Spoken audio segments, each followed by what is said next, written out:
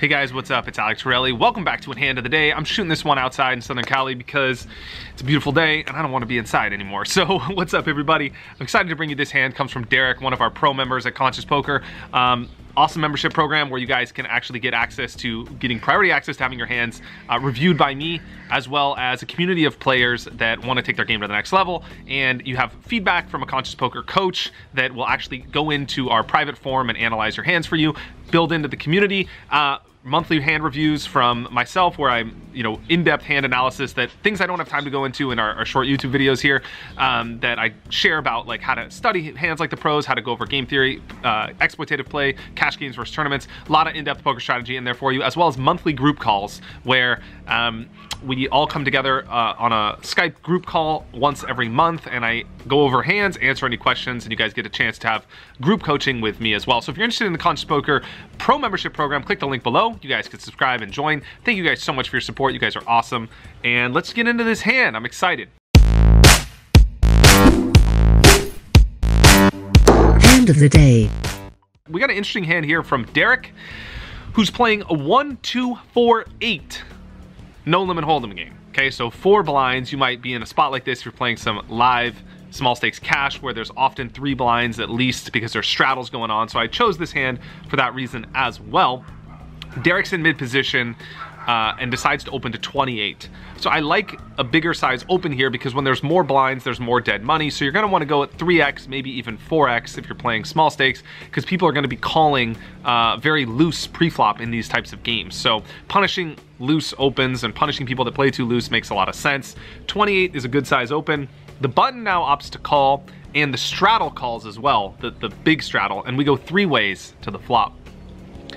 Flop comes ace-10-10 rainbow. The straddle checks, now it's on us, and I think here it's a spot where a lot of people are tempted to bet, right? It's like a default bet because we're the initial raiser, we're the aggressor in the hand, and we flopped a good hand. Like, we're a favorite to have the best hand, and so all these things are sort of converging and people think it's a great spot to bet. Derek opts to check here, and I actually like that play. It's unconventional, and here's why. If you think about this hand, one of the questions you want to ask yourself on flops is, can I get 3 streets of value from my hand? In this spot, the answer is probably no. There's not really that many worse hands that are going to call a bet on the flop, bet on the turn, and bet on the river. So given that you have to check 1 street, the flop is generally a good street to do that. There are no hard, fast rules in poker, but this is generally something that you can apply that will help your game be a little bit more balanced. Now, the other reason I like checking the flop here is a lot of times you're going to want to check here with hands that have showdown value or check with air. If you have something like 7-8, you might check this flop. You have something like king-queen, pocket kings, queens, jacks, pocket nines. Those hands are all going to check as well. So when you incorporate a strong hand into your checking range like ace-jack, it keeps you more balanced. What this check also does is it allows you to get value from bluffs. If you bet this flop and the button has air, or the big blind has air, they're just gonna fold, you're gonna win the hand. So there's not that many cards that hurt you on the turn. You don't have to really risk that much by giving a free card here, but what you can do is make your hand look weak by checking, give the button rope to now bet and try and steal this pot with nothing, and then you could check call and win an extra bet by doing that. Or you could check, the button checks, and then the big blind decides to now bluff the turn, thinking that you and the button have air. So I really like this check here. Credit to Derek for making a balanced, in-depth play. He opts to check, and the button bets 60. The big blind calls, and we have a clear overcall here. We can't really fold, our hand is just too strong. We can still beat the big blind's check calling range. He can have like ace-x or king-high, the button could be bluffing. We have to overcall the flop here, and we go 3 ways to the turn.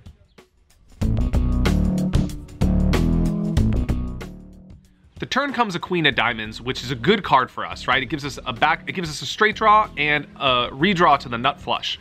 But things get complicated when the big blind bets out. He does bet small, betting 125 into 270, but if you think about what his range is here, what hands is he representing, he never really has a worse hand for value. He's never gonna bet with like ace-5 or king-queen for value. He's either bluffing or he's betting a 10. And if you look at the types of hands that he can have as bluffs, there really aren't that many. What hands call a bet on the flop that are bluffing? The only hands in my mind are king-queen and queen-jack, but it doesn't really make that much sense to bluff with those hands because they have too much showdown value. So I guess he could turn king, queen, and queen, jack into a bluff, hoping that we fold an ace, and it's an ambitious play, but there aren't that many combos of those hands, especially because we block a jack. Now, if you look at the other hands he has for value, he can easily have king, jack for a straight, or any 10 and now be leading to get value from an ace and protect against draws. I think that's far more likely than him having a bluff. Now, even though we put him on something like a 10, I think we still have to call here. We can fill up with an ace, we can hit a straight with a king, or a flush with any diamond. Our hand's gonna be good enough here to call, and when you consider the odds that we're getting, plus the fact that we're in position, I think we have to call the turn with this hand. But I wouldn't really love my spot, and I would be planning on folding to a river bet, because I just think he is gonna have a 10 too often. Now, we opt to call, the button folds, and we go heads up to the river, where things get interesting.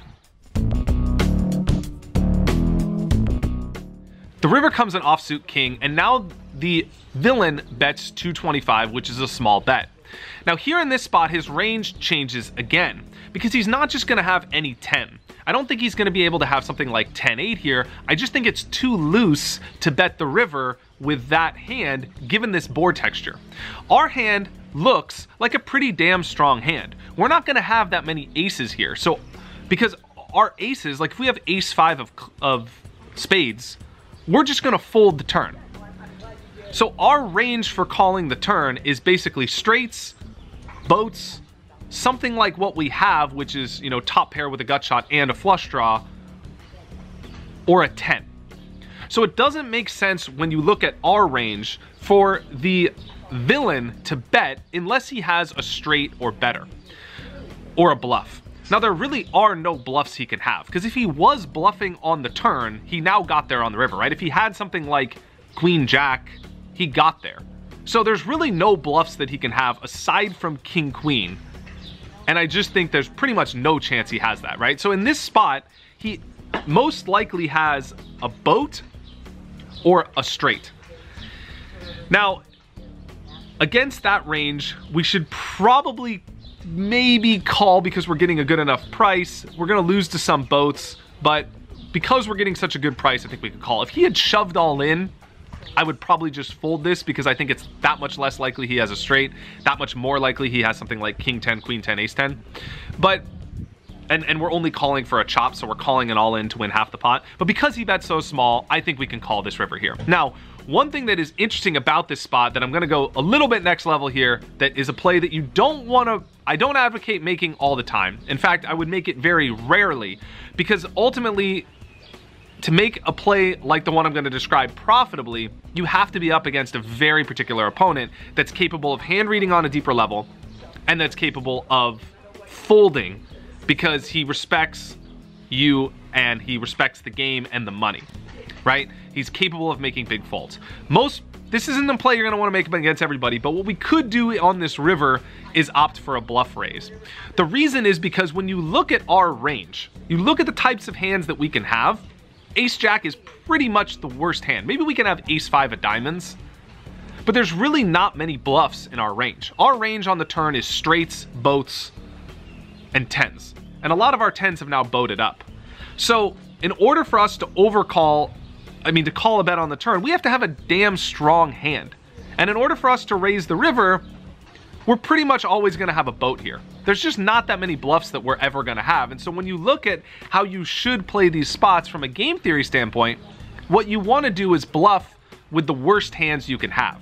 So if we have something like the bottom of our range, like ace jack, maybe ace 5 is more the bottom of our range, ace 5 of diamonds, it's a good spot to bluff because you have to have some bluffs, otherwise you're not gonna be balanced. And this is a pretty reasonable spot to do it. I think we could rep ace 10, we could rep aces full, we can rep queens full. Well, we can't really rep queens full because we wouldn't have called the flop, but we're basically repping aces full and ace 10.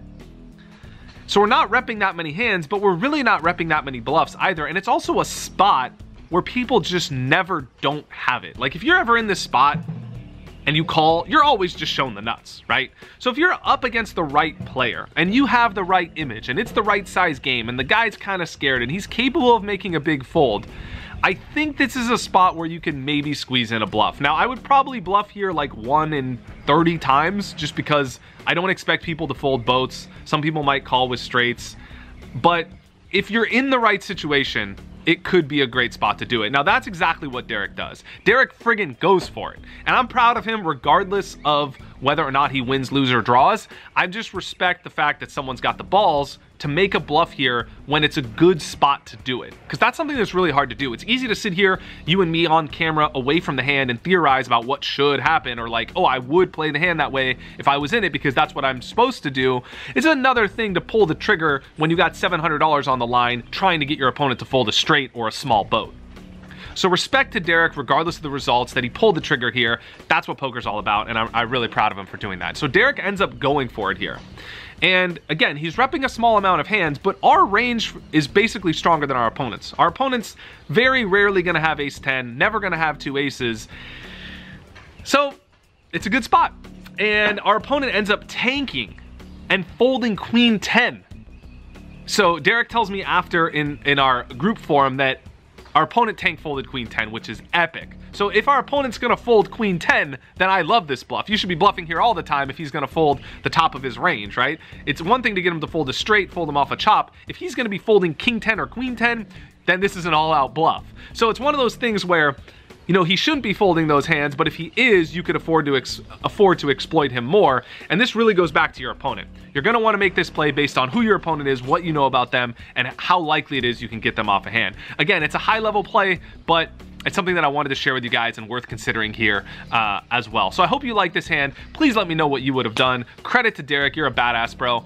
I hope you like this video. Let me know your thoughts in a comment below. Again, thank you guys so much for your support. If you want to join our pro membership program, click the link below for more details. And much love to everyone. See you guys. Peace.